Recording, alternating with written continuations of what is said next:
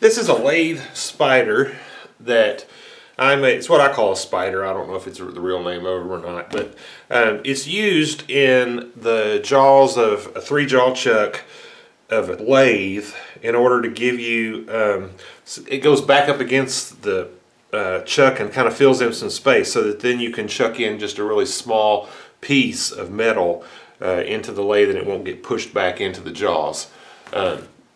And it's used like this picture right here.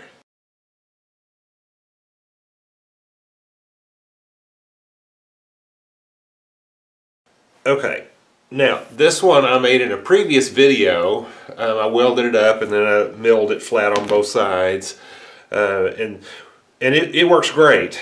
It gives me about 1/4 of an inch sticking out of still of the jaws, but it would be nice to have maybe a couple more that give me a little bit more depth, and maybe even just a little less, maybe even a little taller spider too. So I made up this pattern right here, and I'm going to pour 2 or 3 of these in aluminum. And then, you know, aluminum machines really easily, and then I can just have these kind of laying around, and when I need one I can quickly mill it off to the height that I need and then get it poured. So this video is how to make this pattern right here. Alright, we're going to cut a taper on this dowel, and I've got the compound set at about 3 degrees, and I got a piece of newspaper in there to try, hopefully catch most of this sawdust. We'll see. Alright, here we go.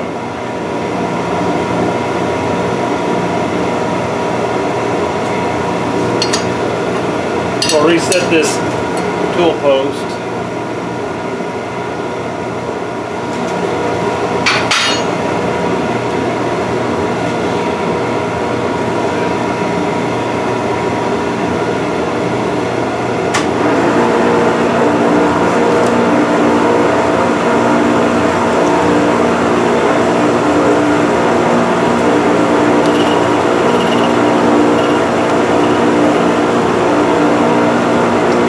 Probably about 1.5 inches of dowel that's been tapered.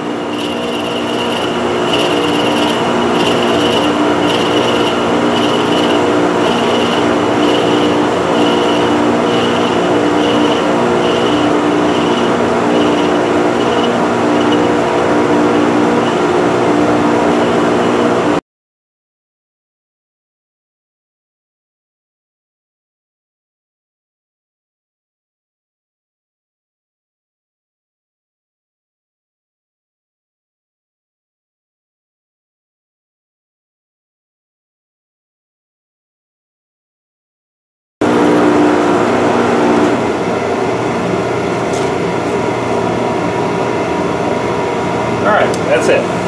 Alright, we're going to cut the vanes out of this piece of wood right here. And of course we have to have draft on these, so I'm going to use this miter gauge to get our draft set. I'm going to do about probably 3 degrees. Alright, that's got 3 degrees.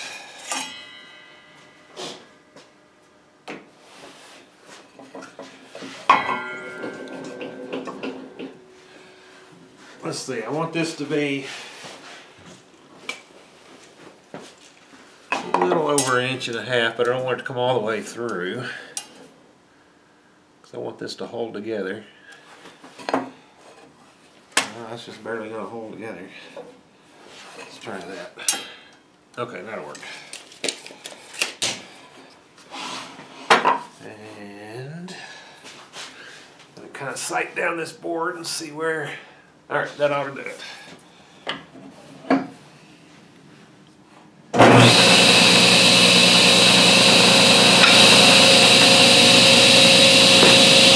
couple push sticks.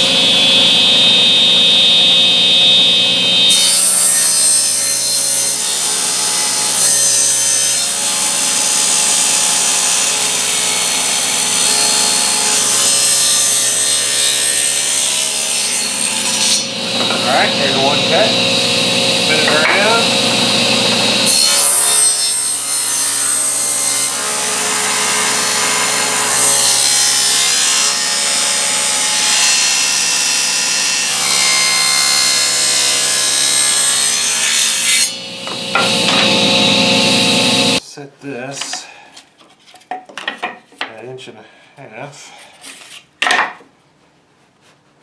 cut this off.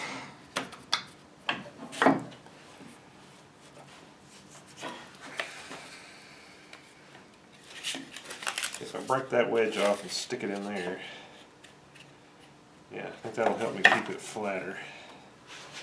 Alright, here we go.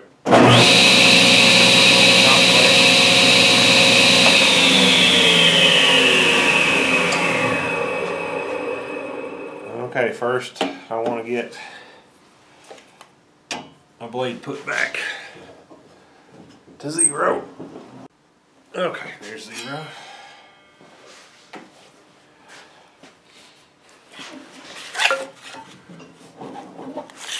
And here we go.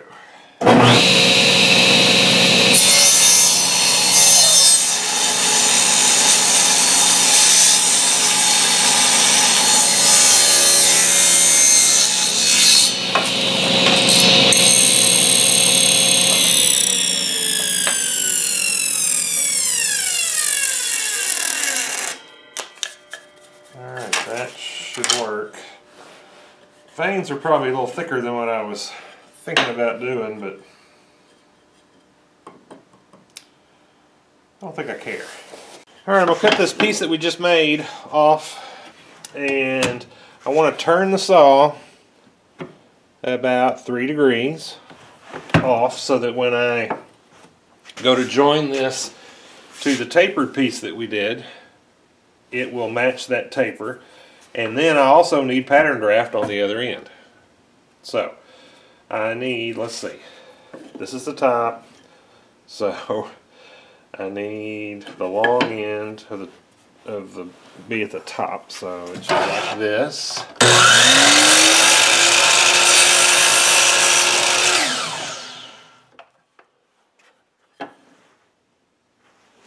So we can do it like that. See, that matches up. Can you see that? Yeah, let me zoom in just a little bit. So you can see that it matches up pretty much to that. Okay, and then I want this to be 3 inches long. So we're going to go 3 inches. 3 inches long, and now it's got to be pattern draft.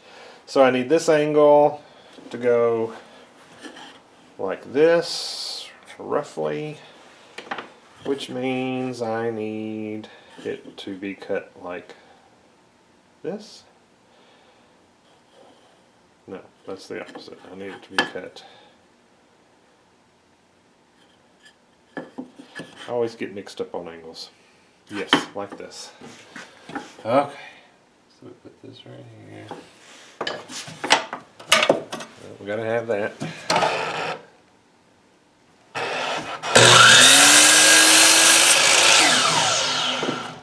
Alright, so yeah, our pattern angle is right on this side right here, and then that will join up to that side like that. Okay, so I need 2 more. I'll get those done. Okay, there's probably better ways to do this, but this is the only way that I can think of. So I'm going to make a pattern. I'm going to draw it out on this piece of paper so that then I can set my pieces on here and get them lined up. They don't have to be perfect, but I want those 3 arms to be, close to 120 degrees. Because that's, 3 of them, 360 divided by 3 is 120 degrees. So I'm going to just start by drawing a line like that. And now we're going to say make our center somewhere like that. And let's see here. I got to come 120 degrees off. Well, I'm going to have to do that so I can draw the line. 120 degrees. But that's still right. I tell you what, I'll do it this way. It didn't look like it was lining up. Okay, so I'll make a mark out here.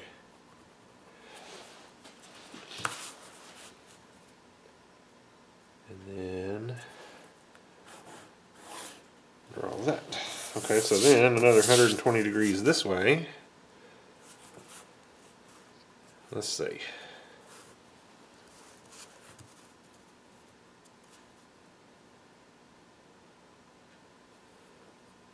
there.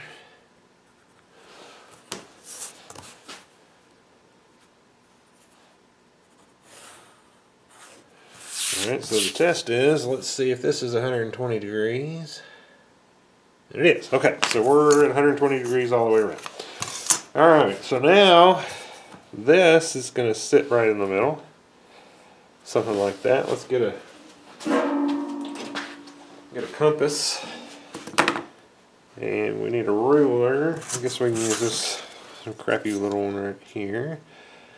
Okay, and so that is just shy of 1 inch. So set our caliper. I mean our divide. What is this thing? This compass. We're going to set it to be right at 1/2 of an inch. We want it just a little bit over so we can see it. Okay, and we're going to make a circle.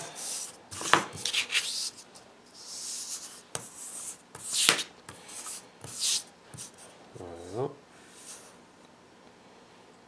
kind of lost part of our circle. Okay, that's probably still close enough. And that helps us get that centered. Now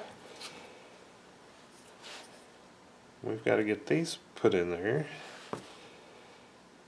And the way to get them the closest to correct would be just tape measure. Okay, so these are they're 5/8.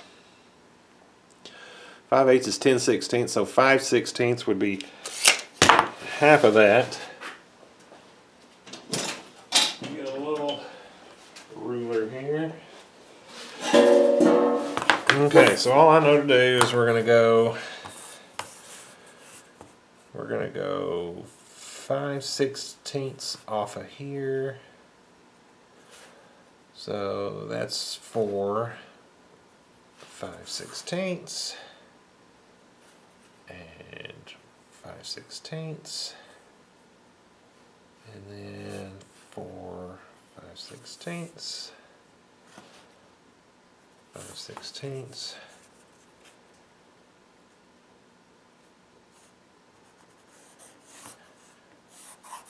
Well, okay, draw that line.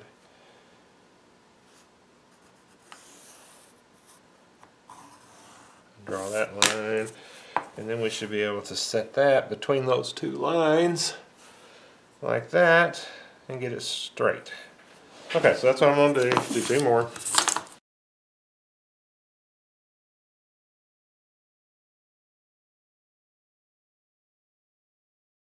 That's our really rough sketch right there. Get my draft angles correct.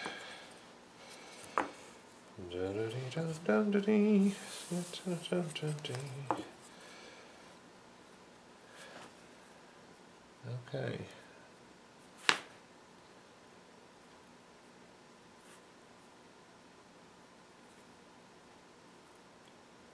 Alright, so we're going to glue it up just like that. Alright, here we go. Tell you what, I'm going to put it on a piece of wood because once I get it glued up, I want to be able to move it. Alright, I got a board. Get our glue.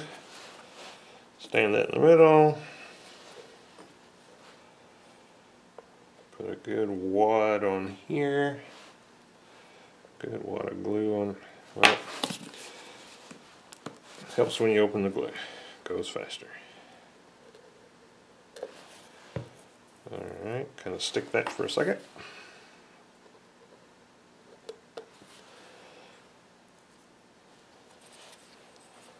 Some more glue on there.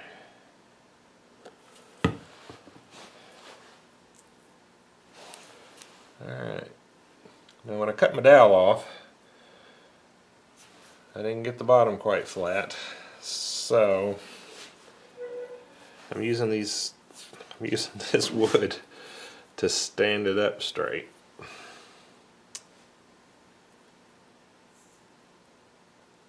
So I got to push in on it a little bit.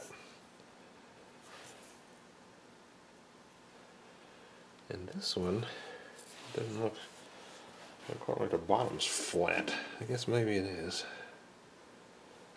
Okay, I think that's pretty good. Alright, we're going to let that dry. Then we'll come back and we'll put fillets in all these corners. Okay, before I set this thing aside to dry, I got my square out and put it up against them.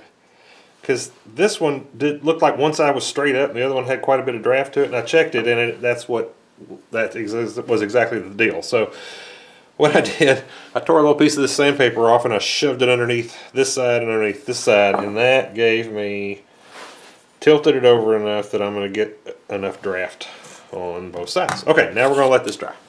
Once again, I lost some more video. So once the pattern dried, I came back, I used some of the Durham's water putty that you've seen in some of my other videos to make some fillets on the sides of this.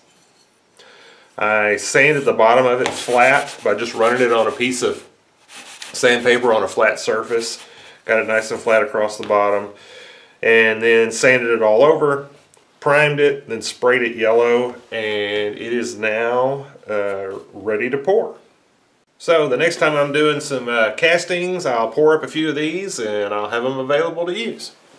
Thank you for watching.